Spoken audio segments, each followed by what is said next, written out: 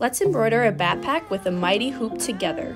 First, let's grab the 5.5-inch Freestyle Arm, place it on the portable Freestyle mounting base and screw in the wing nut. Then grab your mighty hoop fixture and insert the 2 pins, which are on the back, into the Freestyle Arm. Open the backing holder flaps and insert the bottom ring of the mighty hoop.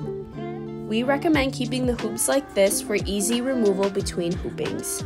Once the bottom hoop is placed in the fixture and your backing material is on top, close your backing holder flaps and insert your backpack.